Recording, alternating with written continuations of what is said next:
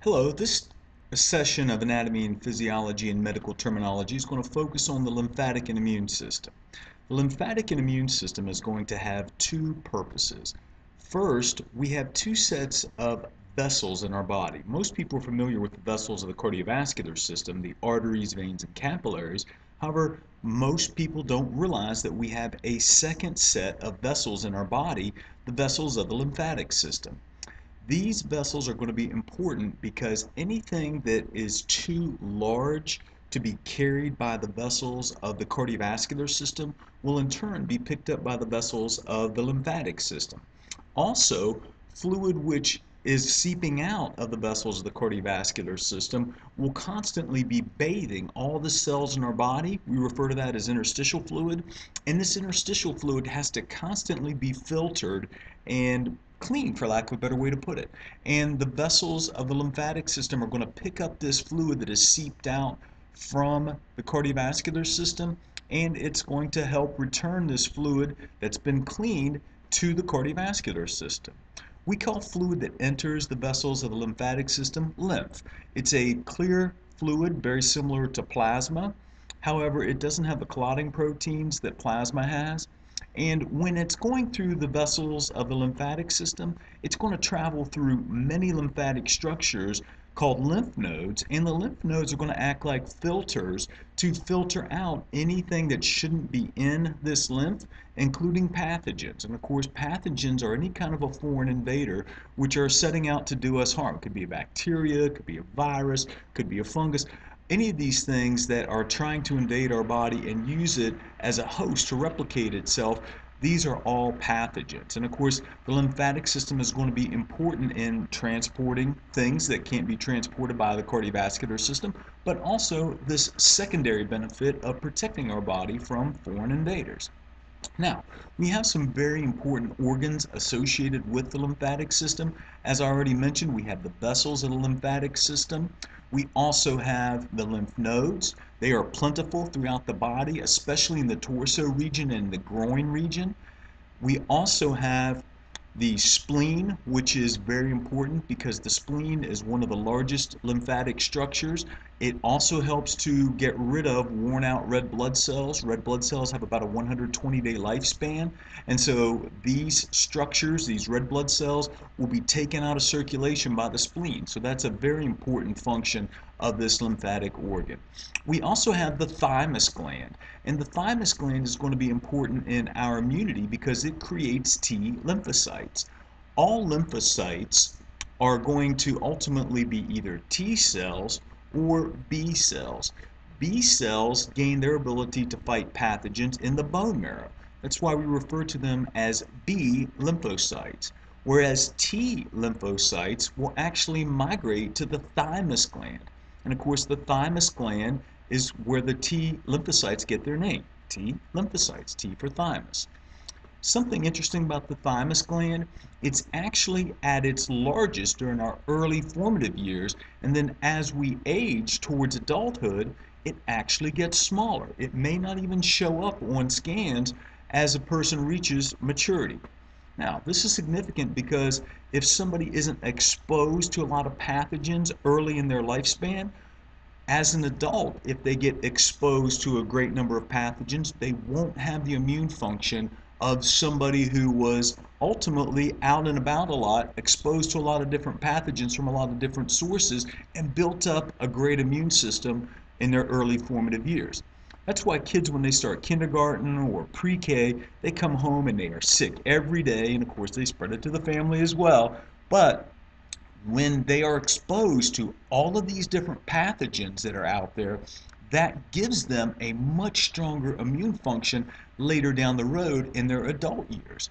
If, for example, a kid was homeschooled from K through 12 and then went to a large college after high school, well then, because they were only around a very small number of people throughout their formative years of life, they wouldn't have the immune function as an adult that somebody who'd gone to public school or maybe a school that had a large number of students would have in their adult years. So again, it's very interesting that the thymus, this organ of the lymphatic system, actually gets smaller and may even completely disappear as a person reaches adulthood. Now, concerning medical terminology associated with the lymphatic and immune system, spleno is a combining form that means spleen. Okay? We also have this suffix ectomy, and ectomy means a surgical removal of something. If we combine the suffix ectomy with the combining form spleno, we get splenectomy. Okay? So that's going to be the surgical removal of the spleen. Okay. The next term, tonsillo, of course, means tonsil.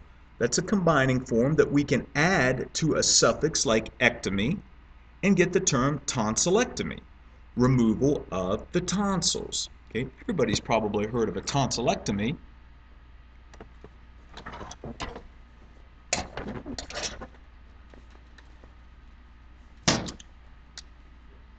Now, another term that we just discussed when we were talking about lymph nodes was inguinal.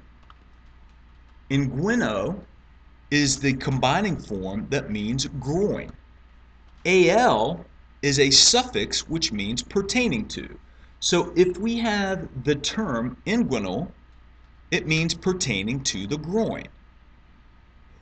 Somebody may have inguinal lymph nodes that are inflamed, or getting into another chapter, somebody may have a gastrointestinal issue where they have an inguinal hernia, where a section of the intestines has pushed through the abdominal musculature, creating a bulge in the lower muscular region of the inguinal creases.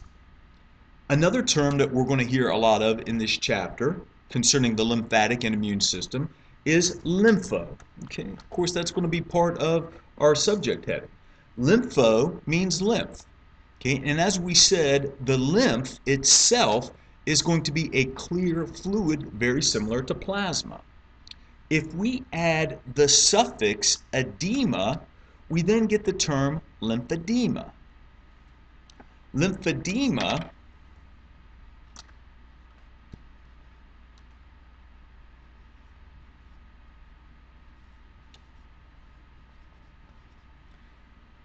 Lymphedema is a condition where fluid from the lymphatic system gets into the tissues and cannot be collected by the vessels of the lymphatic system. This fluid continues to accumulate, especially in the lower appendages, and in some cases can produce appendages which are quite grotesque in terms of size and appearance, and definitely hinder a patient's ability to be mobile and ambulate on their own. Now, one other interesting term associated with the lymphatic system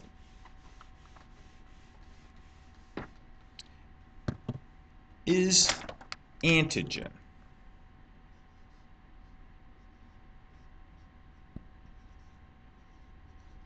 This is a unique term because it comes from the prefix anti, which means against, and the combining form geno, which means to produce or the beginning.